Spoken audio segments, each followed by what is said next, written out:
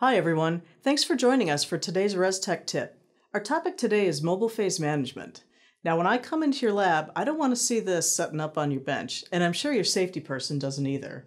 So it's very important to keep solvent bottles tightly covered. There's a couple reasons why this is important.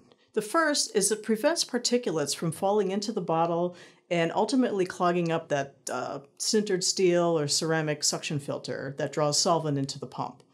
It also prevents vapors from escaping into your lab, which could be a safety or inhalation hazard. Having a sealed bottle also reduces evaporation of volatile additives that you have in your mobile phase. A lot of you are mass spec users, so a lot of times you're using formic acid or some other things, and having the bottle sealed is going to keep that concentration of additive constant throughout the gradient, which leads to more reliable ionization efficiency and better signal coming from your mass spec.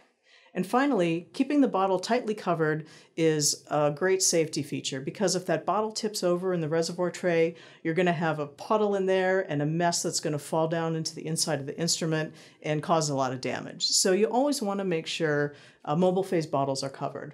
Whether you have a 1 liter bottle size or a 4 liter bottle size, we've got products available that can help you with those needs. So thanks very much for joining us, and remember, cap those bottles.